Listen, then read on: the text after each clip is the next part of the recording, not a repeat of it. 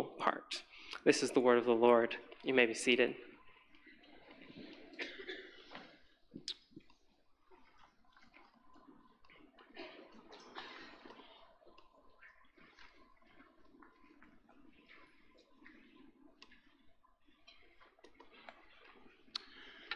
Well, good morning, everyone. It was a Saturday night a couple of years ago, I guess now. We had been away. Sarah and I were traveling by ourselves. We were away with the staff up in Tennessee, and we were coming back. The plan was to leave kind of Tennessee mountains and make our way back to Greenville to get in bed at, a reasonable hour. And we hit the Asheville airport, that stretch where the road narrows and there's always construction seemingly, and traffic was stopped. And I mean the kind of stopped where people are getting out of their cars and walking up to see if they can figure out what's happened, just kind of chilling on the side. It was stopped. Fast forward 4 hours, and about 1:30 in the morning, we arrived back home after sitting on 26 for way longer than I wanted to. And way after my bedtime, which, by the way, is about 9:30, all right? 1:30 a.m. is far too late. It was a miserable experience, and even in the misery of that experience, we had the benefit of technology and things like Waze apps, where you can pull up and dial in. How long is it going to take me to break free? Imagine the chaos some decades ago when you're just stuck. You have no way to know when, how, where will I get out. Being stuck in traffic is a miserable experience. Being stuck in life is way worse. Let's pray. Our Father, we ask that you would, by the power of your Spirit, give us grace to see this morning places where we are stuck. And would you appropriately prod us to grow in grace. We ask for help to that end. We recognize that we lack the internal strength to muster up the energy to do that in our own power. And so would you, by your Spirit, bring conviction and change to each of us as is appropriate to please you. And we ask that for Christ's sake. Amen. The picture of traffic is a good image of our text this morning, which is Hebrews 5, verse 11 through 15 or 14. I'll show you in a minute why I asked for Ephesians 4 to be read as our introductory text, but we're going to look as we continue this series called Jesus is Better, looking at these few verses. You notice we're slowing down the pace, and this pace, this slowing down is going to highlight for us, or allow us to drop in on what may be a familiar paragraph from this book for many of you. It points to this reality of spiritual immaturity. In fact, your text probably gives you some indication of that, a warning against immaturity, most of your Bibles say. We might say it to frame my introduction, a warning against being spiritually stuck. Have you ever felt that way? Like spiritually the destination you're heading, but you just can't seem to get out of your own way to get there. Or like other people are moving towards that destination at a far more rapid pace than you are. Or perhaps you can look back and see seasons of momentum or direction spiritually, seasons of zeal and change, but right now you just feel stagnant. Such was seemingly the case at the time of this address was given to the Hebrews. And what makes the situation all the more dicey is not merely that they were stuck, that they weren't moving towards a destination, but that they lacked any internal fortitude to actually change that. So the author, the speaker, comes with a very direct challenge to them this morning, and in turn to us. I'll read the entirety of this section, Hebrews 5, 11 to 14. We have a great deal to say about this. It's difficult to explain since you've become too lazy to understand. Although by this time you ought to be teachers, you need someone to teach you the basic principles of God's revelation again. You need milk, not solid food. Now, everyone who lives on milk is inexperienced with the message about righteousness because he is an infant. But solid food is for the mature, for those whose senses have been trained to distinguish between good and evil. Draw your attention to the first verse there in that section, to verse 11. The speaker seemingly breaks off midstream. It's a flow of thought. Look back in your text, look in verse 9. He mentions a declaration by God about a high priest according to the order of Melchizedek. Now flip over in your Bibles to the start of chapter 7. Actually, if you back up, starting in verse 13, there's a bit of a lengthy introduction to the section about Melchizedek, but you'll see pretty much the entirety of chapter 7, and then moving even into chapter 8 is a fuller exposition of this high priest and his role. Now, I'm not saying this is how it went down, but this is how it goes down in my mind as one who preaches and speaks to groups regularly. He gets to verse 10, and he's beginning the train of thought that's going to get us to Melchizedek and explaining his high priestly role and how Jesus intersects with that. And he begins to talk, he begins to explain verse 10, and then he's like, ugh. I really want to keep going, but I can't. He steps aside, and there's something I want to say to you. But we can't go there yet because I gotta do this kind of intermission. So 5:11 down to 6:12 functions for us as a bit of an intermission. You can see if we're kind of placing the pulpit as this central role of expositing the word, him kind of stepping aside. And these verses are pastoral. They're intimate. They reveal knowledge of the audience to whom he's speaking. And they are very direct. He's going to come back around to what he's intending to say, but before we get there, notice what he says in verses 11 and 12. He says 5 things. You're too lazy. You wouldn't understand. You should be teachers. You need somebody to teach you the basics of the faith again, and you can't handle solid food because you're still drinking milk. How's that for direct? I told you last week that I put someone to sleep for the first time.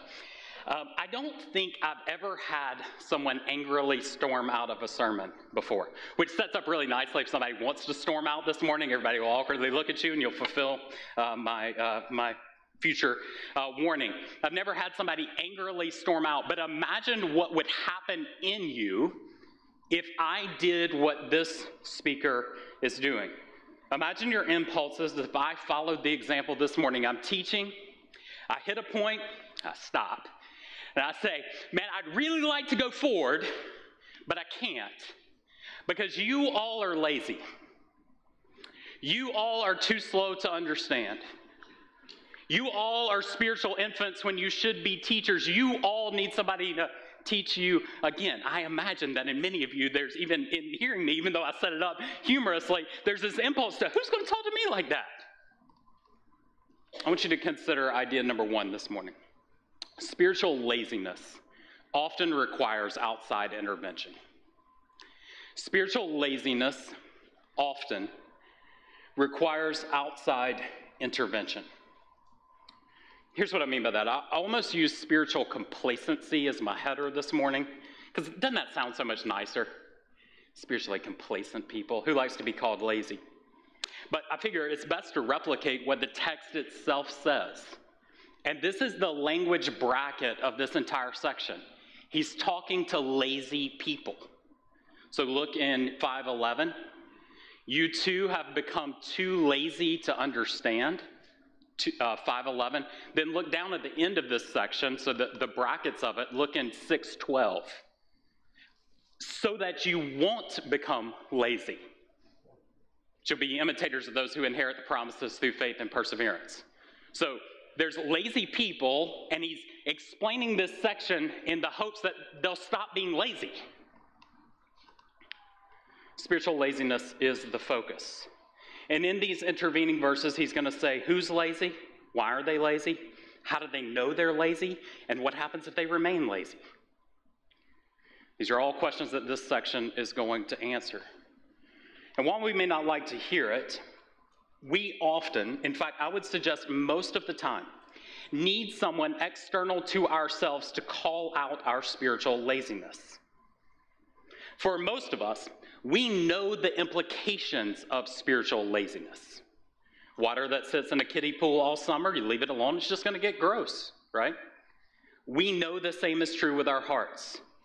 Without vibrant movement of life-giving water, we're going to get gross. We're going to crash in on ourselves. Our souls are going to sour. So we know it's true that we can be stuck. We know it's not good to stay stuck. And infuriatingly, in most cases, we know the steps we need to take in order to get unstuck. The process of spiritual growth is not hidden. It's not some mystical method reserved for a select few. It's a tried and true process of abiding with God in His Word and prayer, engaging with God's people deeply through His church, and pouring ourselves out in love and service to others. Isn't this what makes the process of spiritual growth super frustrating? You know you are stuck. You know how to get unstuck. You know what will happen if you stay stuck, but you still stay stuck. So what happens? God in His grace sends outside help. He sends people like our speaker in this text this morning who call out to us in a meddling kind of way to reveal our spiritual apathy. And in this way, this reality reminds us of the truth of the gospel as a whole. We know that sin enslaves. We know that we need a remedy for sin. We know that if we stay in our sin, we're destined to a Christless eternity. But without the outside intervention of the Spirit of God through the Word of God, we can't repent and believe. So God sends outside intervention to reveal our need for spiritual help. And this process continues throughout our lives. As outside voices from pulpits and classrooms, over cups of coffee and gymnasiums and workplaces and neighborhood playgrounds, remind you of the call to persevere in the faith. And God does this for our good. If this is true, if the author is modeling something for us that we know we need, which is some outside voices to speak into our lives to prod us out of spiritual apathy, let me invite you to consider 2 points of application just quickly, kind of embedded in the sermon this morning. First, kindly, lovingly, but directly call other people to grow. Kindly, lovingly, but directly call other people to grow. When you are in a position where you have eyes on spiritual apathy in another person, grow in the grace and the insight to kindly, winsomely, graciously see your voice as a gift of God to invite them to grow. There's a big difference between calling someone out and calling them up. What I'm inviting you to is not calling them out, but calling those in the church up to godliness and holiness, obedience to Christ.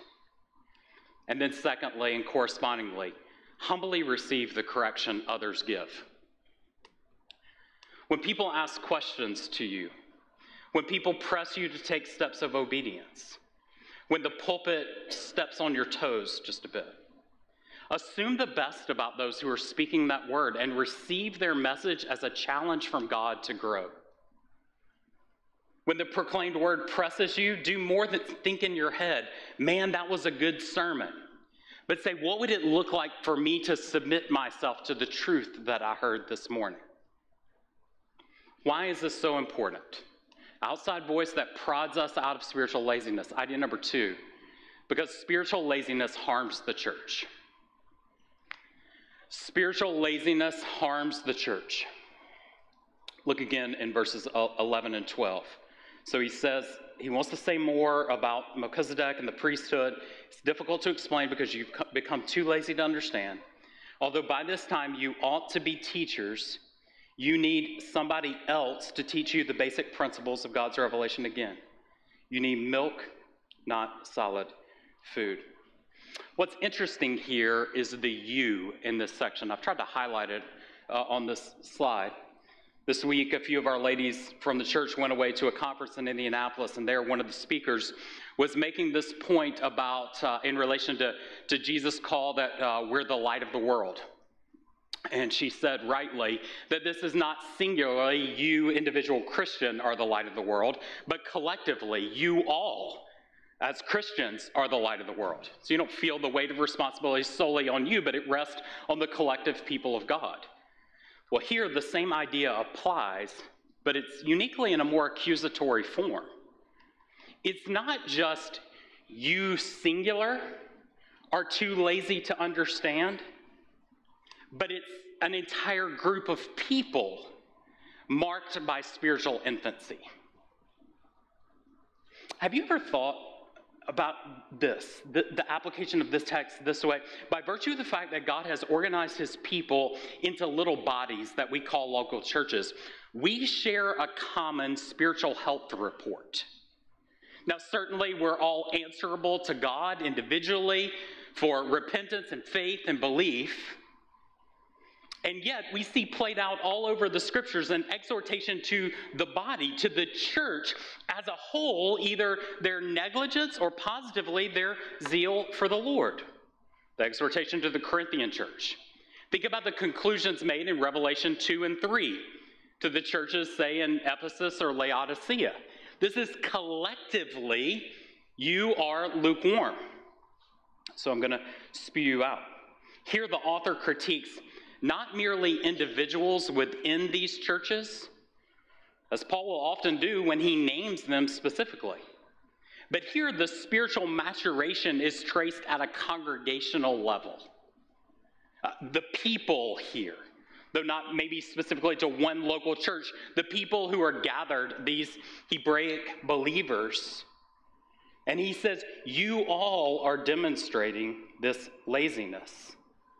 Perhaps it's a too soon faux pas here, but spiritual complacency is highly contagious. Spiritual laziness is highly contagious. It spreads, and it influences those that are around you. It tends to clump up. It tends to move from person to person, and given enough time, spiritual apathy will take over communities like kudzu.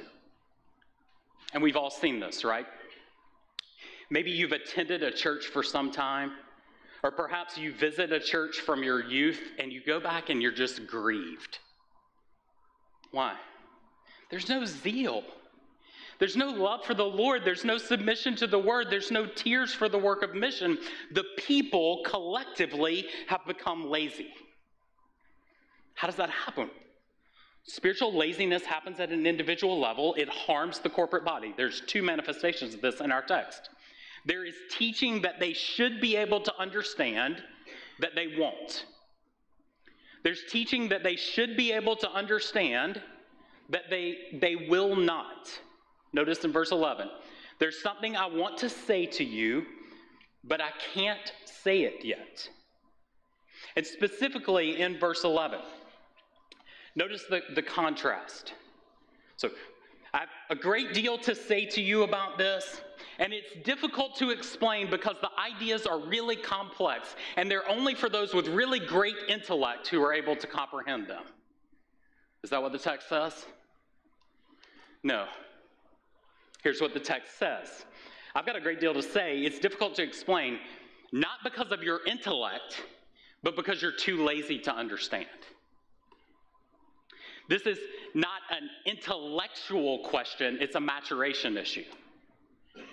The issue is not primarily intellectual, it's moral. You have become lazy, not because of a lack of intellectual rigor, but because of immaturity. I can't say what I want to say clearly because you wouldn't understand it even if I said it clearly because you are spiritually lazy, so the author says. This is the difference between trying to instruct a child and an adult. There are things you want to tell a 2-year-old, but you can't. Why? Because they're not intellectually ready for the content.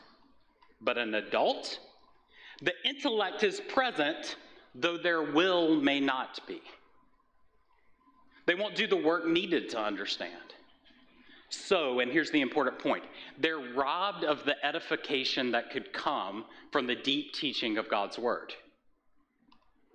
They, by their laziness, by their moral laziness, are robbed. There are those who want to impart truth, but they can't because the people are too lazy to understand. And then conversely, there's teaching they should give, but they will not. There's teaching they should receive, they can't, or they won't. And there's teaching they should give, but they don't. Look in verse 12. He says, mark of maturation, you should be teaching others. But we got to spend time coming back to these basic principles. We got to teach you the principles of God's revelation again. Let's start with the idea of basic principles there. Some of your translations say elemental principles here. We're picking up on a play from Greek philosophy where we have these kind of elemental foundational principles, earth, fire, water, just the foundational matter from which everything is formed. And he says we're having to come back to those foundational matters about God. I think it's defined for us in 6:1 and 2. Look forward to chapter 6:1 and 2. I think this is all packed together.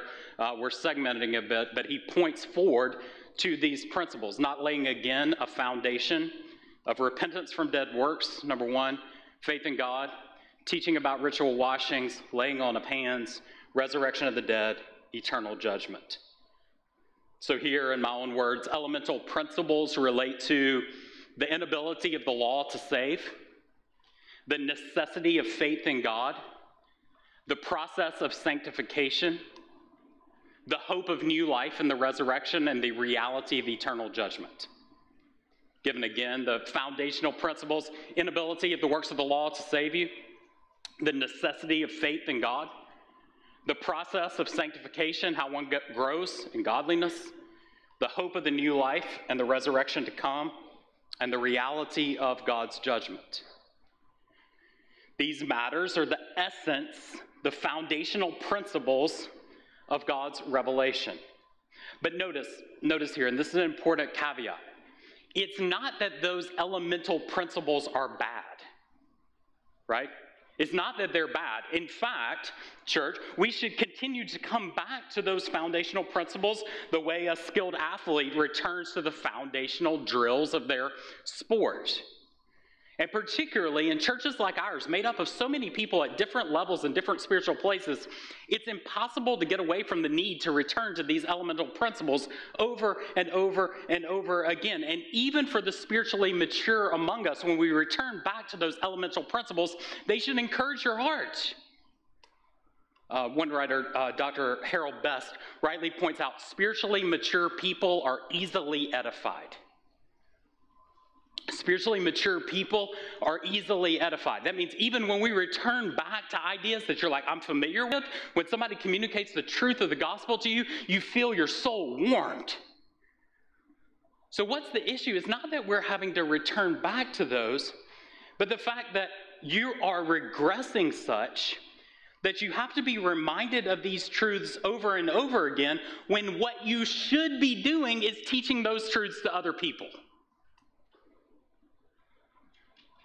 Those foundational principles should be flowing through you in such a way, verse 12, that you could teach the basic principles of God's revelation. But instead, we're having to teach them to you when you should be teaching others. Now, the issue here is not an official office of teaching. It's not indicating for us that ministry from a pulpit that happens week in and week out. The idea here is commending the word to other people. Over coffee, at a park with kids, to a neighbor, in the gym, through intentional discipleship relationships. Those well acquainted with the foundational truths of the gospel should be able to instruct others in those very foundational principles. And when you don't, you are robbing the church of spiritual good. When you should be teaching, you should be instructing, you should be helping, and you're not.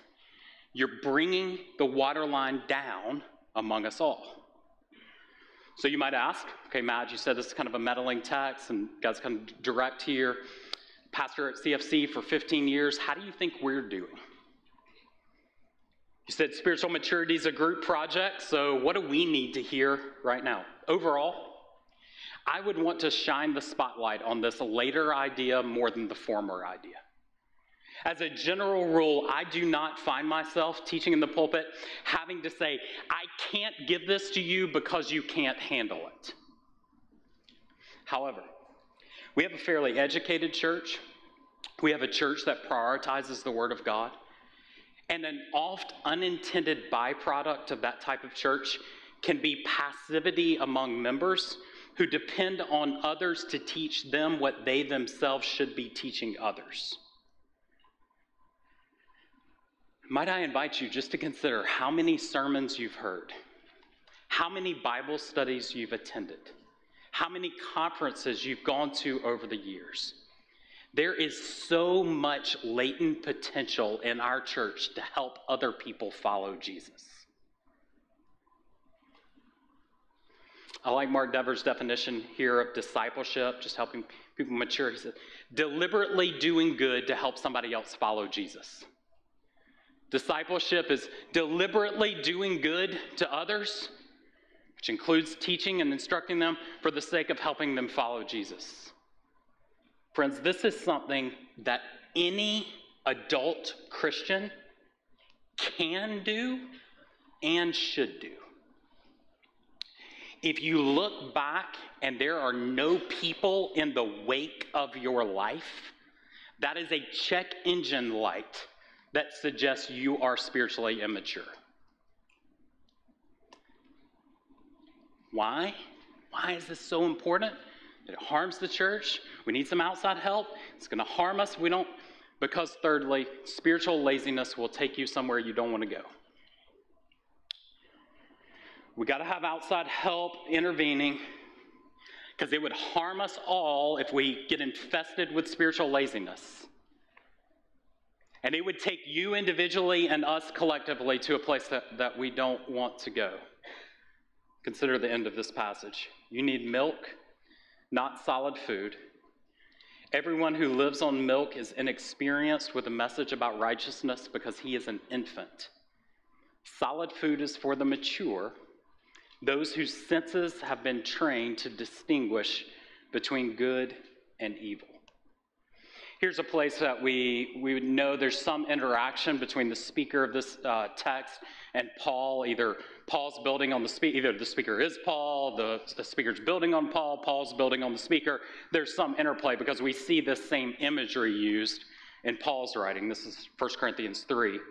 For my part, brothers and sisters, I was not able to speak to you as spiritual people, but as people of the flesh, as babies in Christ. I gave you milk to drink, not solid food, because you were not yet ready for it. Not like any good illustration. The picture really needs little explanatory content, right? We know infants drink milk. Adults eat solid food. Specifically here in verse 13 of our passage, he says milk drinkers are inexperienced with the message about righteousness. It's kind of an odd phrase, isn't it? A little bit cryptic. I think there are two likely references here, and I think they're both true. Inexperienced with the message about righteousness, one means the message about righteousness refers to the righteousness of Christ.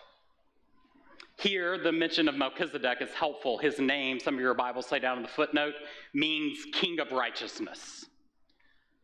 So, as we said, he's kind of stepping aside from this on explanation of how Christ's righteousness exceeds the righteousness of this great Old Testament high priest. And he says you're inexperienced with it. I can't go on to describe Jesus' righteousness and how it far exceeds the King of Righteousness, and how the righteousness of Jesus is given to you because you're too lazy to understand all of that. You're a milk drinker.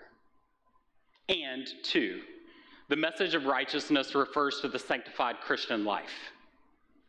It refers to a life of righteousness, one that is marked by the ability, verse 14, to distinguish between good and evil. And it's there I want to focus our attention for a moment. Let's focus on one aspect of the illustration between milk and solid food. Why should you not give infants solid food? There are many reasons, right? Kid might choke. Right? You don't give him a steak. You don't give a 1-month-old a hunk of steak because the child might choke. Or teeth.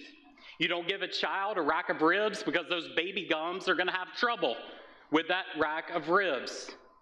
But the big issue seems to be one of digestion. A kid, their physical makeup, an infant, is not ready to process that. They're not willing to absorb it and digest it and use it to propel life. Adult Christians, on the other hand, digest meat so that they're able to distinguish between good and evil. In other words, meat changes them. More than merely their intellectual capacity, it changes the way they process and move through life. This is what mature Christians do. They have the ability to distinguish between good and evil. I think this happens at 2 levels. Distinguishing good and evil in terms of teaching.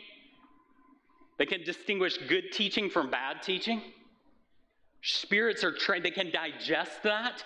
They can look through the latest craze of the book that sells 100 zillion copies when it really shouldn't, right? They can say, there's some holes there. They can hear a new worship song and say, with discernment, say, is that articulating truths about God, or am I saying things that they're mature in their understanding of God? And they're discerning good and evil living. True and false teaching and good and evil living. They can process the host of matters that build on the Bible's teaching, but the Bible doesn't address specifically. It requires Christian discernment, the ability to take and process. And friends, perhaps before I comment on the milk drinkers, just a word of warning to those of you who are on a carnivore diet. If you're a meat eater among us, this process of digestion and using that which comes to you is vital, lest you become one who knowledge puffs up. Here's a direct: knowledge puffs up, but love builds up. The outlet of our maturation, of our meat eating, is not to puff us up and isolate us from people, but it's to humble us and press us into relationships such that we teach and edify the body, such that we build up. The outcome of our maturation is not superiority, but service. How do you know a mature Christian among us? Look for the person who's doing the things that nobody else wants to do. Look for the one who does not laud their intellect to lord it over, but rather uses that to build up. But that's not the main focus. The author is attempting to not exhort meat eaters. He's begging the milk drinkers to grow up. He's begging them to not stay there. And you might notice, even in the reading of this, the tie back to the garden. The mark of human sin, this tree of the knowledge of good and evil, indicative of the choice that Adam made. To eat of the tree was to prove his inability to heed God's word and do what was right. Infants have no such discernment. They are not trained to discern between good and evil. Paul warns what happens to those who are like this in the text that Micah read for us. Remember this. So that you're no longer children. What happens to children? They just get tossed to and fro. Like a ship in massive ocean waves, by every wind of teaching, by every human cunning or cleverness, techniques of deceit. That frames some of your friends, doesn't it? Every 2 to 3 years, zealous about a different theological tribe and bent, moving to and fro on every deceitful scheme. The point here is that while it may feel like you're merely spiritually stuck, the reality is you aren't stuck. You are moving. You are regressing. And you are headed for destruction. Remember that we're isolating a smaller section in a much larger argument. Here's where we're going next week.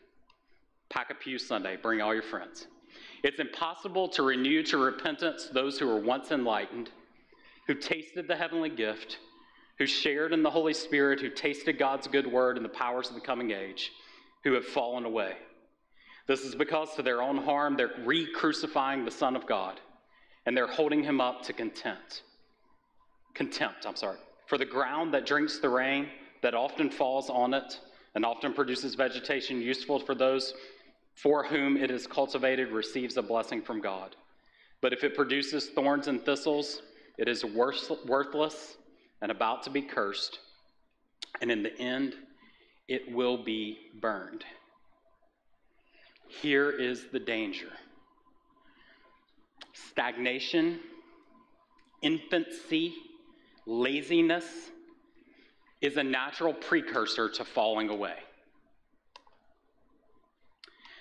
We tend to read this as if the author is picturing people who drink milk for years and years and years and kind of enter heaven with the bottle in their mouth. This is not what the author has in mind. Milk versus meat is a watershed of authentic conversion. On the one side are those who repent of laziness, eat meat, and grow. On the other side are those who regress in laziness, settle for milk, and given enough time, will fall away. You either grow up or you fall away.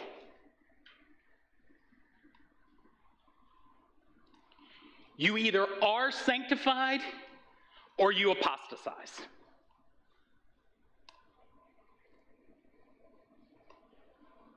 And live long enough, you see it all the time. We see it more times than we care to admit. The friend who was once seemingly zealous for God, his word, his church, who falls away. Perhaps they outwardly renounce the faith. Perhaps they post a thought piece on your social media platform of choice. Perhaps they continue to attend church, but it's mere religious performance and they know it and you do as well.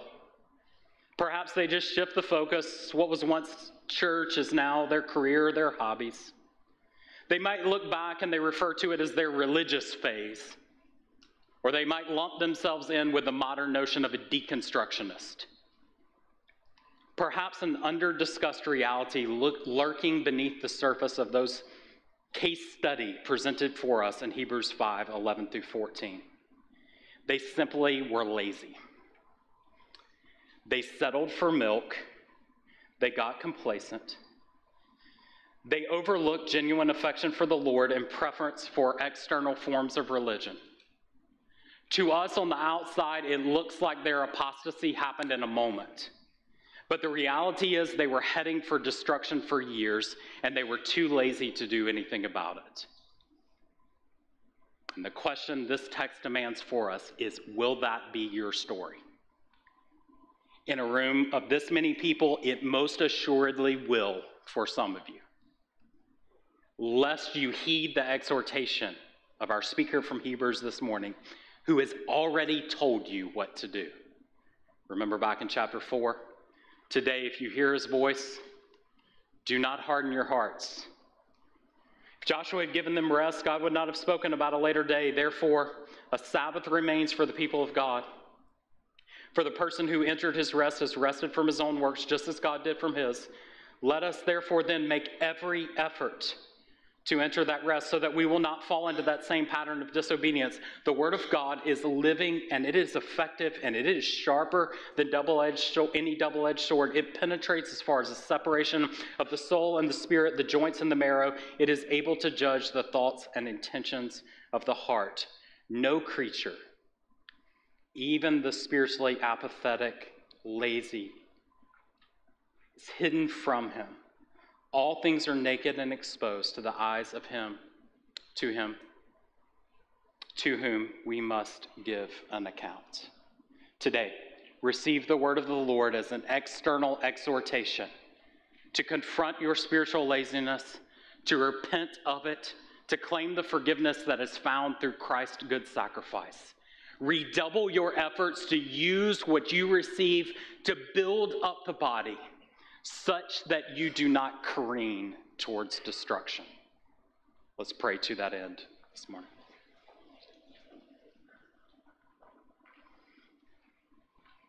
Our pattern is to give a minute or two of personal, private reflection for you to pray, for you to ask God's Spirit to challenge and to provoke you. After that time of private reflection, I'll voice a prayer for us, and then we'll receive from the Lord's table.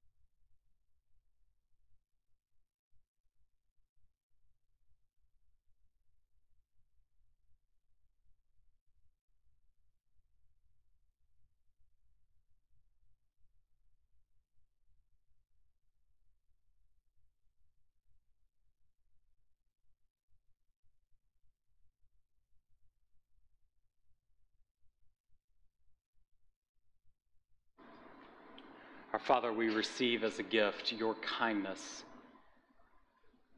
to expose our laziness, not in a condemning, heavy-handed fashion, but in and through the winsome kindness we've received through Christ. That you, knowing our spiritual apathy, our adulterous hearts, our proneness to laziness, that you, as we sang earlier, completely knew those things and yet completely loved us through Christ. We pray that the beauty of your pursuing love would draw us to ongoing repentance, such that we consistently renounce laziness and pursue maturity, so that the church is built up and we don't fall away. And we do ask, even in this space, for those that we love that are careening toward destruction. Father, might you, through the activity of your Spirit, might you break through the hardened exterior walls of the human heart, and would you give grace to see clearly, to repent and believe? Might you, as you've done throughout history, revive us, and might you save from destruction many of our family and friends who we see pictured in this passage. And today, Father, we ask, as we want to heed your instruction from your word, that we would be teachers and not merely those who consume. Father, we ask that you would, by your Spirit, give us opportunities to multiply the voice of this text into the lives of others. Through phone calls and text messages and conversations in our neighborhoods this afternoon, would we be bold and courageous, such that we take the elemental principles of the gospel and use them to build up others. And we ask that you would give us the perseverance to do that for the rest of our lives. It's in Jesus' name we pray. Amen.